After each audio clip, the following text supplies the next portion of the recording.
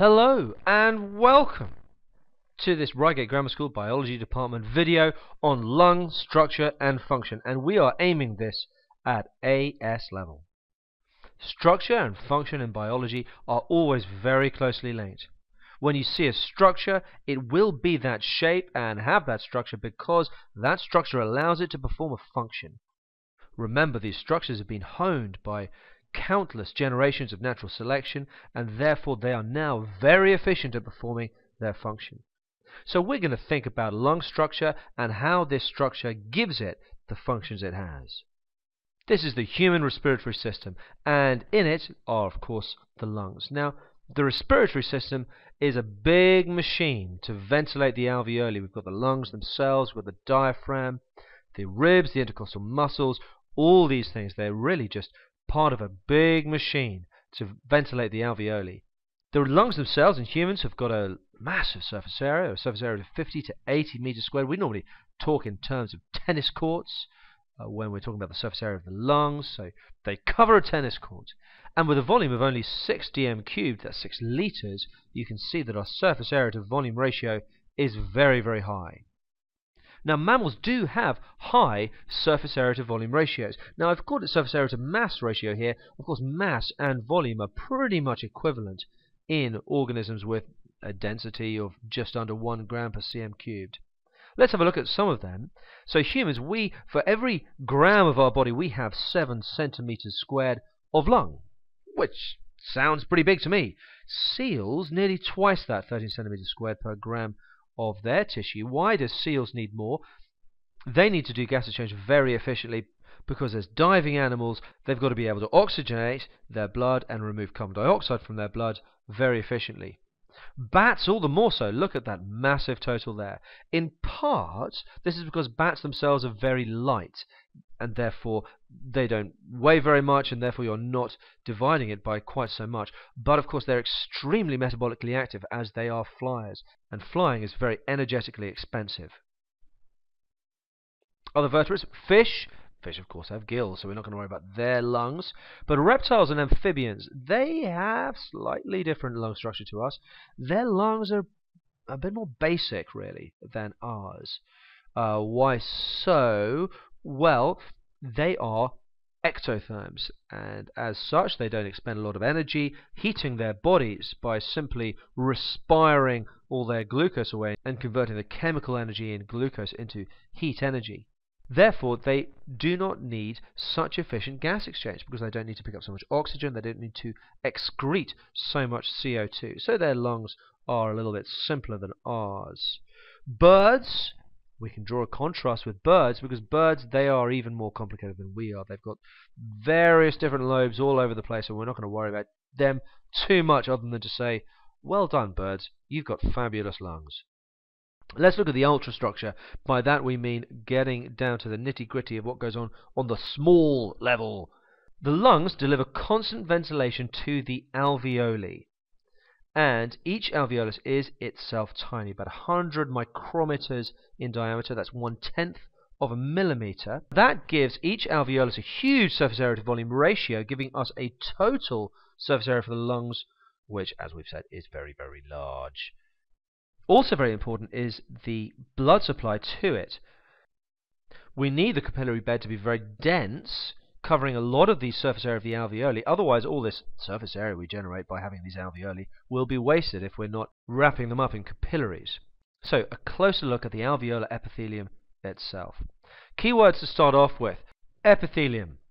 An epithelium is a layer of cells separating body tissues from the environment. Where does that happen here? Well, the lumen of the alveolus, I'm just going to write lumen up here, is outside the body. There's nothing separating the lumen of the alveolus from the atmosphere itself, so that counts as being the environment. So where is the epithelium here? Well, it's this layer of cells here, separating the body from the environment. So this is epithelium. This is an epithelial cell here. What is endothelium?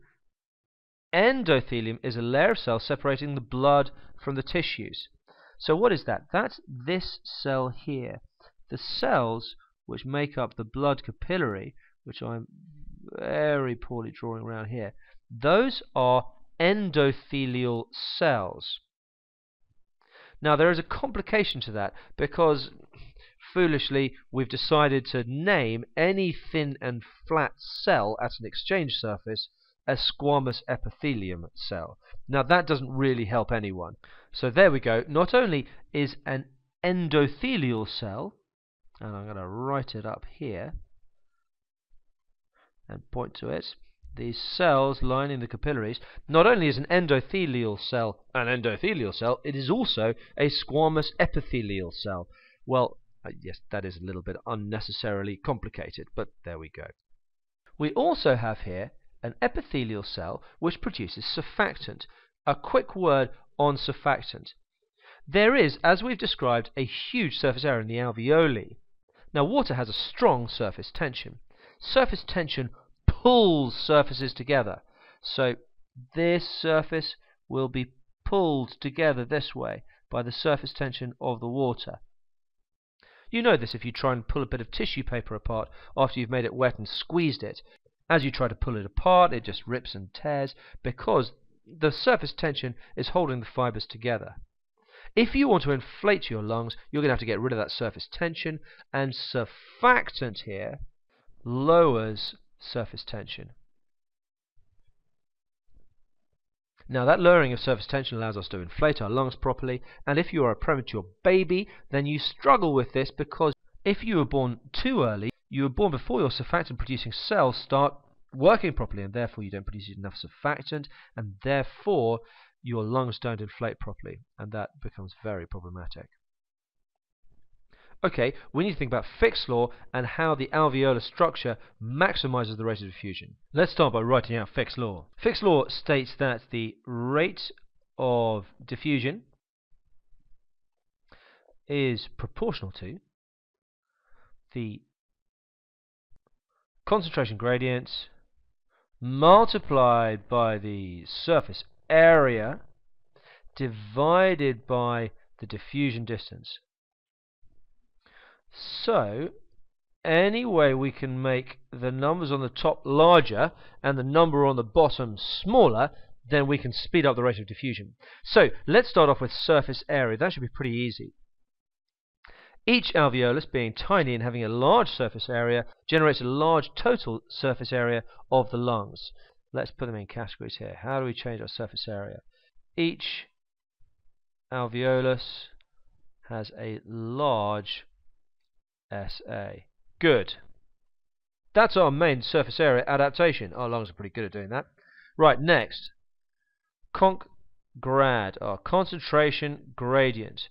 How can we make sure that we've got a high concentration on one part and a low concentration on the other side of a membrane to speed up our rate of diffusion? Primarily, this is done by keeping things moving. So, on the one part, we ventilate our alveoli. We do this by inhaling and exhaling, and that keeps a high concentration of oxygen in the alveoli and a low concentration of CO2 in the alveoli. That keeps a high concentration gradient. Next point is we circulate. So the blood in these capillaries keeps moving through. It doesn't stay where it is, and therefore we bring blood with low concentration of oxygen and high concentration of CO2, maintaining a high concentration gradient all the time. So we've got high O2 in here, and we've got low O2, if you can read it, down there. And we also want to think about high, I'm just going to put an arrow, high CO2 and low CO2 in the alveolus. So that gives us a large concentration gradient, ventilating and circulating. And then the last one is something we want to be small. That's the diffusion distance. And to make sure this is small, we're using squamous epithelial cells. You knew there was a reason we spoke about them, didn't you? Therefore, we are reducing this distance here by using two squamous epithelial cells to provide our barrier between the atmosphere and our blood. So, rate of diffusion is going to be fast. We also want to think about the structure of other parts of the lungs. We want to think about the bronchioles, the bronchia, the trachea. Their job is simply to deliver air to the alveoli. Gas exchange itself does not occur in these airways. You can consider the volume of air inside each one to be dead space. So let's look at each structure one by one. We've got smooth muscle here, and we've got elastic fibers here. These work antagonistically. That means they work in opposite directions to each other. So smooth muscle, that is able to contract to narrow the airwaves. Maybe there are toxins around, you narrow the airwaves so fewer of the toxins get into your airwaves. And then if the smooth muscle relaxes after that, the elastic fibers will recoil, opening up those airways again. We also have goblet cells. These goblet cells put out mucus to line the bronchi and the bronchioles. That mucus can then trap bacteria and other particles such as that, and then we have our ciliated epithelium, and they will waft our mucus with all its trapped bacteria up and away out to the back of the throat, and then you can kind of wake it up and swallow it down, and then any bacteria in it will be killed by your stomach acid. Other things that we have is cartilage. Now there is an amount of cartilage in the bronchioles, but particularly there's a lot in the bronchi and the trachea. The cartilage is just structural support. We've got to keep it open. If your airways close up, and then you can't provide air to your alveoli, therefore you're going to lose your concentration gradient, and therefore you're not going to do any effective gas exchange. All bad news. So cartilage is there to hold it open. Note they are C-shaped, and you can see that rather nicely here. All of these tissues need to be supplied with blood themselves, so we have blood vessels there. That blood vessel we expect would also branch off and then wrap around an alveolus, and then we'll do a bit of gas exchange around there. Here we have these mucus-secreting glands, and they are full of goblet cells. As a little test, what is this? Well, you've guessed it. This is ciliated epithelium. And what can you spot here? Have a little look to see what you can see. What structures can you recognize? Okay, let's start labeling things as we can. This layer here, these are our cilia. And these structures here is one, there it is. That is a ciliated epithelial cell. Notice that it's very different from your squamous epithelial cells, which are thin and flat. This one is much taller. It doesn't have such a huge surface area. It's not doing gas exchange. This around here, now if you look carefully, you can just about make out that you have these sort of trapezium type shapes here. These are smooth muscle cells.